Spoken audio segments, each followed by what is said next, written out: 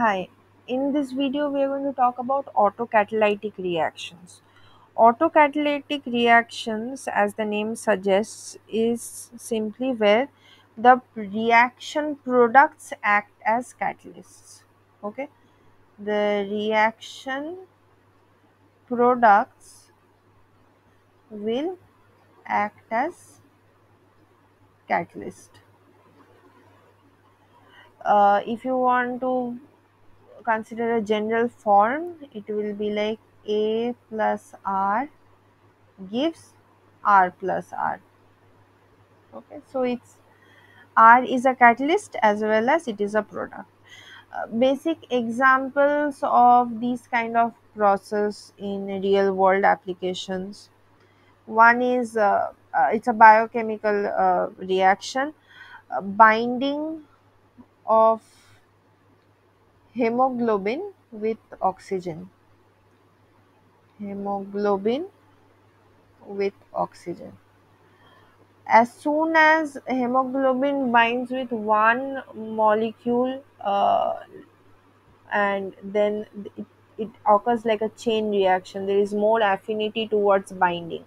Okay, so that is one of the autocatalytic reactions. Another biochemical reaction which is autocatalytic is photosynthesis. This is a very popular example of autocatalytic reactions. So photosynthesis is catalyzed, and it produces ribulose 5 phosphate. This is both a product and a catalyst. Okay, in industry you will see hydrolysis of ester. It's caused by one acid catalyst. Okay, so we call it acid catalyzed hydrolysis of ester. This is done to obtain carboxylic acids. So this is another example of autocatalytic reactions. Now the question at hand is, how do we study its kinetics? So if this is the stoichiometric equation, the rate equation with respect to A can be written as minus Ra equals to minus dCA dt equals to K into Ca into Cr. Okay. Now the total number of moles of A and R remain unchanged because A is consumed. Okay, and if we say C0 equals to Ca plus Cr, this remains the same as Ca0 plus Cr0. Okay, this remains constant. Therefore we can write the rate equation as minus Ra equals to minus dCA dt equals to K Ca into C0 minus Ca.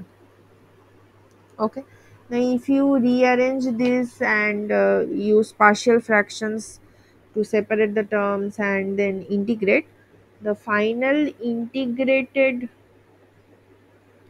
form will be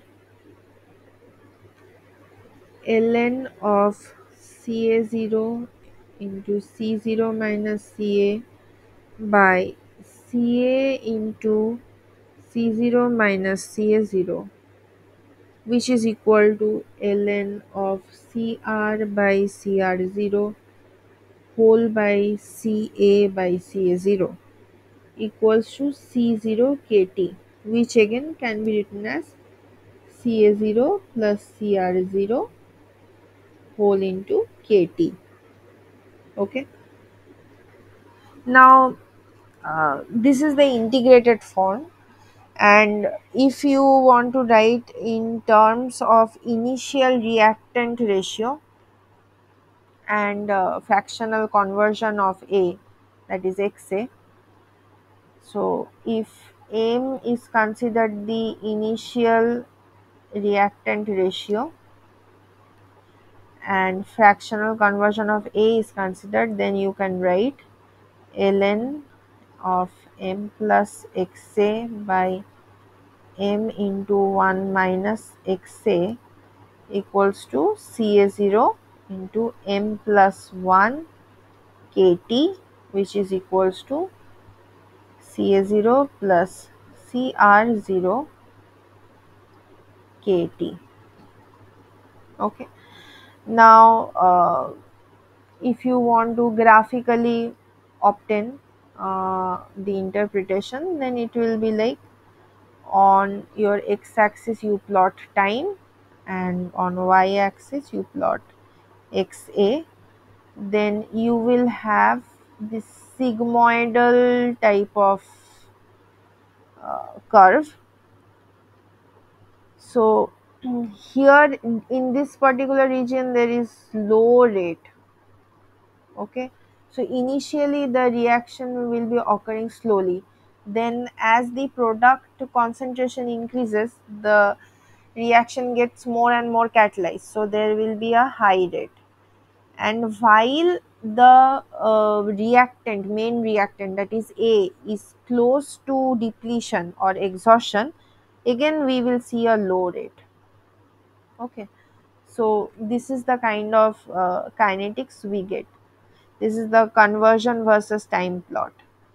Okay, now for batch reactors, some amount of the product R must be present initially if the reaction has to start at all. Okay, initially obviously we have very small quantity of R and it will proceed slowly, the reaction will proceed slowly, but as the concentration of R increases, we will get high rate like this region over here.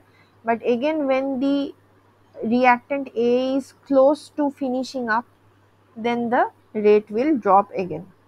Okay, if we want to see this in a rate concentration curve, then it will be something like, let's say we are plotting Ca by Ca0 on x-axis and minus Ra, or the rate in the y-axis, then we will have one parabolic curve. Okay, it's a very bad looking parabola, but never mind, the idea is this will be parabolic curve. So what happens with progress of time, this Ca by Ca0 varies from 0 to 1. Okay, and since we are starting with some R present already, so we are not exactly starting from 0, we have some value of R present, and with progress of time we are moving backwards across this axis towards the exact center, we have the highest rate. Okay, and that is because at this central point, let me denote it by dotted line, we have Ca equals to Cr. Okay, this is the maximum rate that you can reach at right at the center of the parabola for the autocatalytic reaction. If you want to plot and test for integral analysis whether your reaction data or experimental data that you have is autocatalytic one or not, then you can simply use this expression, either of these expressions, like either this conversion expression for the kinetics or the concentration expression integrated form for the kinetics. You can use either of these to estimate the rate constant. How do we do that?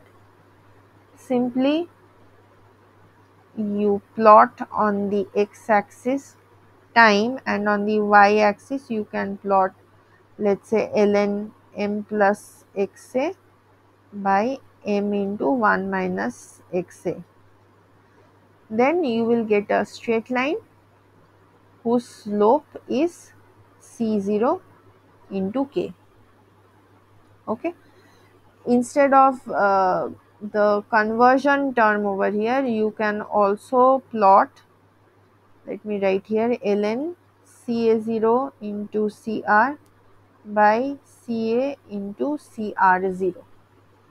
So these are from those formulations, and then you can get the test for the autocatalytic reactions. There are more extended explanations for autocatalytic reactions, but for a basic understanding, this is what you need to remember. That is it. Thank you.